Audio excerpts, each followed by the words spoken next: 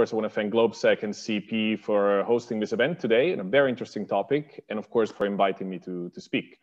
The topic is extremely timely, I think. We're witnessing a Europe-wide conversation on the Muslim Brotherhood, and more broadly about political Islam, Islamism, separatism, non-violent Islamism. I think every country seems to adopt its own term. But the topic is indeed very, very fashionable these days. Just over the last few years, we've seen ebbs and flows in the debate on the Brotherhood and on Islamism.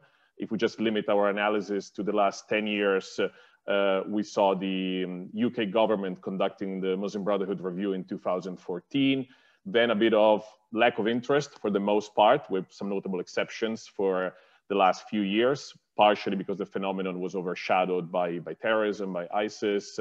But over the last couple of years, we really see that the debate on the Muslim Brotherhood and on Islamism, and I mean on non-violent Islamism, with all the flaws that the term carries, has really become very mainstream in a lot of European countries. And I think particularly in continental Europe, there's two countries that are leading the debate, France and Austria, where we see governments that are unquestionably very aggressive in their challenge against Islamism.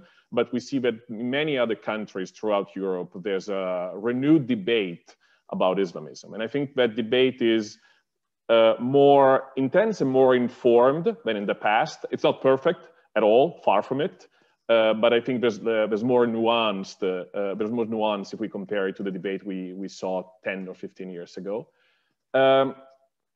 It's a debate that sees concerns coming from all aisles, from all sides of the political spectrum. I think what we're seeing in Austria and France, but in other European countries, is concerns that are being voiced by individuals that come from all sides of the political spectrum. Things that used to be almost exclusively the domain of the center right, if not the right and extreme right, are now being voiced also by the center left and the left. I mean, I find it always fascinating that in Germany, the debate and the criticism of the Brotherhood seems to be led by the Green Party. So hardly a hardcore right-wing group. Hans, you're smiling, I think you understand what I mean. And what I think is very interesting, and oftentimes I think not fully understood by people in America, again, with a lot of exceptions, is that the debate is not about terrorism, or at least it's not mostly about terrorism. It's about the social impact of the activities of the Muslim Brotherhood and other Islamist groups. It's the impact on social cohesion and integration. The main concerns of the Europeans are there. There is a terrorism component, of course. There are questions about what is the impact on violent radicalization of the activities of groups like the Brotherhood, whether they create what the French call the Islamist ecosystem that allows for further radicalization, what the Brits used to call the mood music. But the debate is mostly about social cohesion. Now, I think what we're going to see over the next few months is something very interesting because, of course, governments are introducing measures. We've seen bills that have been introduced in both France and Austria with very substantive and very aggressive measures introduced by both governments. Of course, there will be parliamentary and public debates about those, and I think it'll be interesting months ahead of us from this point of view. And I think from a researcher's point of view, it is the duty of organizations like yours and like mine to provide the research to inform this debate as much as possible. So I applaud GLOBSEC, CEE, and the authors for putting together what is an excellent report, which I had the opportunity to read, and as I read also the previous installations. And I'm very jealous in a way because I've never really looking at Eastern Europe is something that I've always kind of wanted to do, but you know, life gets in the way. But it's really something very comprehensive, and I think it's something that nobody has done, particularly in English language. And I think the ability to also look at both countries that have, if not a Muslim majority, a substantial Muslim population, like Albania, like Macedonia, like Bosnia and Herzegovina, but also looking at countries like Poland or the Czech Republic, which to some degree resemble Western Europe of the 1980s, with very small Muslim communities and with the embryos of a brotherhood presence there. It's something very interesting. So again, that's my endorsement to the report. But I want to leave, of course, to the authors the opportunity to present the report. What I want to do and particularly if my technological skills don't abandon me because I have slides for this, is to talk about what I know a bit better, which is the Brotherhood in the West. And by that, I mean Western Europe, and I'm hoping that, can anybody see the slides? Heads up, perfect. And kind of what I want to do is provide sort of a general framework of what we mean by my Muslim Brotherhood in the West, sort of a bit of a history, a bit of terminology, which I think is very important, look at the aims and look at how some governments are looking at it. And I think the terminology part is very important. It's not to be the overly zealous academic that wants to split hair and talk about terminology, but there are very important policy and legal implications in being precise about the language when we're talking about the Muslim Brotherhood. If I go to the Middle East and I meet members of the Brotherhood, they're not going to deny they're members of the Brotherhood. It's very open. They have a business card. In the West, I'm hard pressed to find one person beyond Kamal al-Bawi who openly admits being a member of the Muslim Brotherhood. So being able to identify what is the Muslim Brotherhood in the West, which operates in a completely different way from how it operates in the Arab world, it's something very, very important. Now, the history is very complex, and of course it changes from country to country, but summing it up in 30 seconds, it starts in the 1950s and 60s when small numbers of Brotherhood members or Brotherhood sympathizers traveled from the Arab world, set up shop in Europe, in North America, for the most part, either escaping persecution in the home countries or to study in Western universities, and created a very small initial Muslim organizations, not calling them Muslim Brotherhood, of course, mostly student organizations, among the very first Muslim organizations in the West. Now, over time, these entities have grown, and what we see now is that the structures, whether public or non-public, and I'm going to talk about that in a second, that Brotherhood members, those Brotherhood pioneers created starting in the 50s and 60s, have evolved significantly, and replicating, of course, on a micro level, the structure and the dynamics of the Arab world. They have created branches in all Western countries. So exactly like we can speak of an Egyptian Muslim Brotherhood, a Jordanian Muslim Brotherhood, an Algerian Muslim Brotherhood, and so on and so forth, it's fair to talk about a German Muslim Brotherhood, a French Muslim Brotherhood, a Belgian Muslim Brotherhood, and so on and so forth. What these entities in the West do, although on a much, much smaller scale, is exactly replicating the structure of those in the East, with the Usra, at sort of the core unit at the bottom level, a mini structure with the same pyramid structure that exists in the East.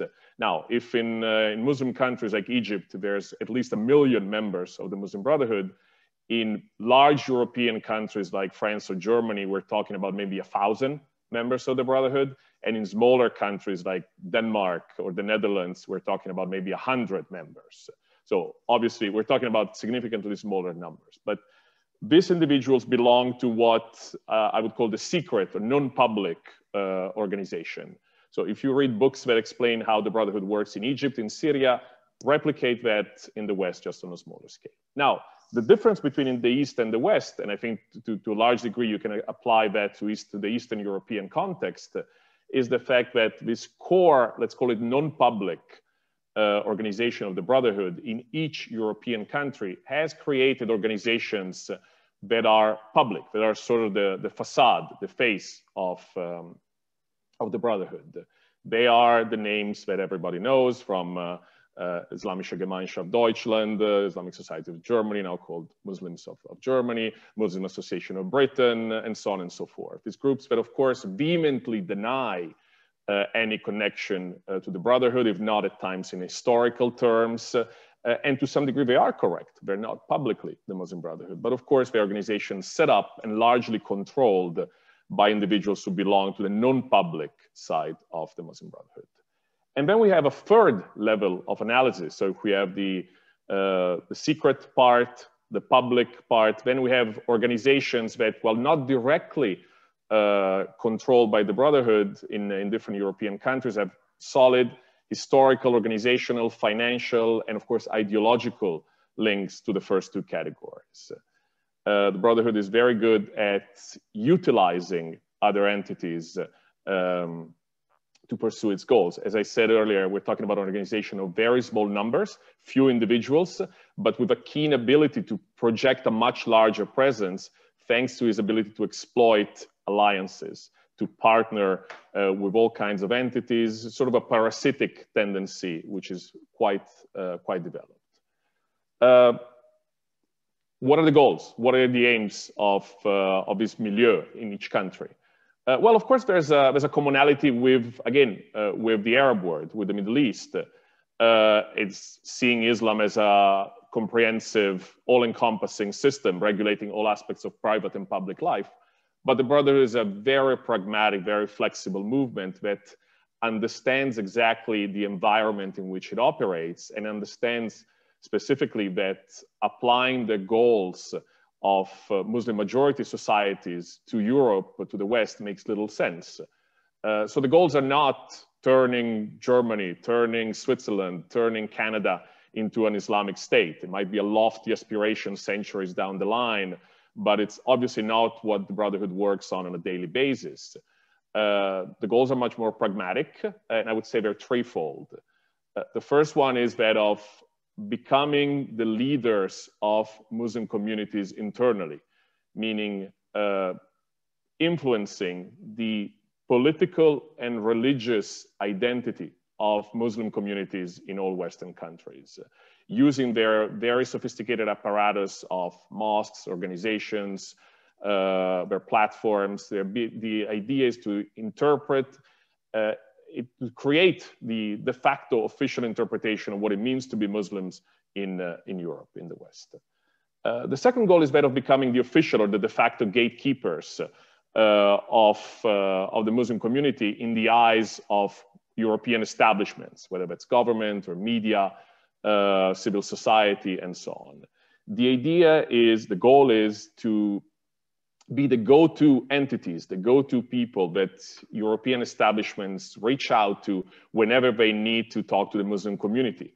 The idea is to create this strong identity of an image of a homogeneous Muslim community, which of course we all know it's not exactly mirroring reality, and not of course respecting the enormous diversity that exists within Muslim communities.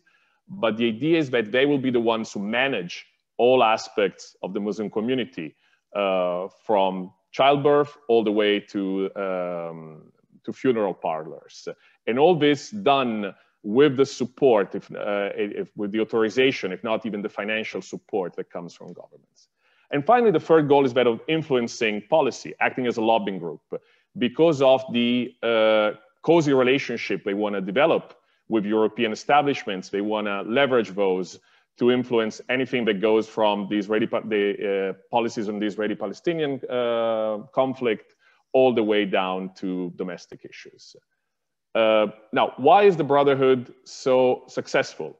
And first of all, let me say that they're not as successful as we often make them out to be. There are a lot of limits in their success, and there's a lot of internal debate within Brotherhood networks as to whether they are successful or not. But indeed, they have a method of mobilization and activism that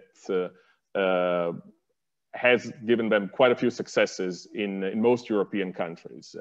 And of course, it's their ability to participate in all kinds of political activism, ranging from street protests to all the way to providing briefings to prime ministers and so on and so forth. So there's the idea, some people call it the entrism, the ability to influence all kind of political activities. And of course, doing so by tailoring their language and their methodology. What I always amazed is also their ability to be very extremely flexible about their alliances. It shouldn't shock anybody to see Brotherhood groups partnering with an LGBTQ entity in the morning and then hosting an extremely homophobic Salafi imam at a mosque in the afternoon. Both alliances are tactical, serve a specific goal for the Brotherhood. The only challenge for them is how to balance the two. But it's very common for Brotherhood to try to create this kind of alliances. Beyond these keen mobilization skills and activism skills, the secret for their success, it's of course funding, it's money. The Brotherhood has been able to operate on such a large scale in Europe, despite their small numbers, because of the ample resources they have historically been able to mobilize. And so where does the money come from? Now, of course, it's a complicated issue with a lot of gray areas. Historically, it's mostly foreign funding, Arab Gulf countries, most of them. Today, then basically boils down to Qatar, and of course, with the addition of the last decade of Turkey. So foreign funding remains arguably one of the main sources of funding. But some of it is self-generated. Brotherhood activists are very good entrepreneurs. Some have their own private activities. They also have the ability to collect charity within the community. So there's some of the funding comes internally. And I think what is also extremely interesting, and I think arguably of concern, is that part of the funding for Brotherhood organizations comes from Western governments, from individual European governments, from the European Union, which subsidize some of these entities, sometimes knowingly, sometimes unknowingly, for a variety of activities that range from integrating refugees to preventing radicalization, to fighting Islamophobia and racism. But several Brotherhood milieus in European countries have created spin-offs whose connections to the Brotherhood are at times difficult to prove or lost for those that give out public funding. Now, the perennial debate, and I'm aware that I might be exceeding my allotted time. What do Europeans think about the Brotherhood? What is the debate going? I said, of course, there's been quite a bit of a change. There's hardly a homogeneous assessment.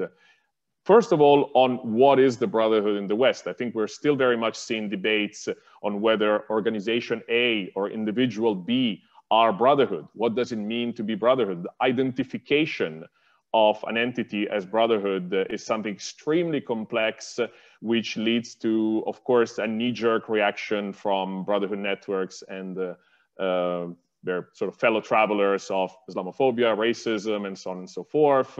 The debate often swerves in a direction that is not really empirically based and purely based on Twitter-like arguments. So on this, I have to give kudos to the authors of the reports, because they've been very serious in crafting a methodology for what it means to be Brotherhood, but sort of try to strike a balance between the everybody's Brotherhood to nobody's Brotherhood. And I think it's something very difficult. And of course, it's an assessment that needs to be made on a case-by-case basis with a sound methodology. Let's even assume we can find a common framework to identify what is a Brotherhood entity. Then we reach the second step, which is, what does that mean? Are Brotherhood entities problematic or not? From what lenses do we judge that? From a terrorism point of view, and again, the never-ending debate, is the Brotherhood part of the problem or part of the solution when it comes to terrorism? I'm one of the believers that is part of the problem, because it does provide a narrative that is conducive to further radicalization. But undeniably, it is not engaged directly in terrorist activities in the West. But at the same time, it has historically and still now funded terrorist activities outside of Europe. Think of Hamas, think of a variety of jihadist militia in countries like Libya and Syria over the last few years. So the connections to terrorism are ample. If you then move the conversation to, as I said, most European countries are doing on integration, social cohesion, we do see that, again, it's a never-ending debate about the impact of Brotherhood activity, Brotherhood milieus on social cohesion. Now, they publicly declare their allegiance to democracy, their desire to favor the integration of Muslim communities. I think there's ample evidence also of the contrary because of some of the narrative that they espouse, some of their us and them, if not us versus them narrative, and their politically cynical abuse of the Islamophobia card, and their very problematic views on issues such as gay rights, women's rights, religious freedom. All these elements, I think, lead many to argue that the impact on social cohesion of the Brotherhood is very negative. Let me conclude with some quotes that I think, I'm not going to read all this, I'm going to spare you from all this. But what I find interesting is to see where the security services in a variety of European countries are going in their thinking on the Brotherhood. As I said, there's been quite a shift and quite an intensification of the debate on the Brotherhood. And it's very interesting to see that while it is true that at a political level there's not a consensus, the security services in arguably all continental European countries are very negative on the Brotherhood. And whether you look at the AVD in the Netherlands, the Bundesverfassungsschutz in Austria, or the Bundesverfassungsschutz in Germany, you do see these concerns about the Brotherhood, both from radicalization and a social cohesion point of view. Let me just read this quote, and then I'm going to close my remarks here. It says, these legalistic Islamist groups, and by legalistic, the Germans mean that these are the groups, Brotherhood and similar groups, that operate within the law. So they're not designated as terrorist organization, but they're monitored by the Germans. These legalistic Islamist groups represent an especial threat to the internal cohesion of our society. Among other things, their wide range of Islamist-oriented education and support activities are used to promote the creation or proliferation of an Islamist milieu in Germany.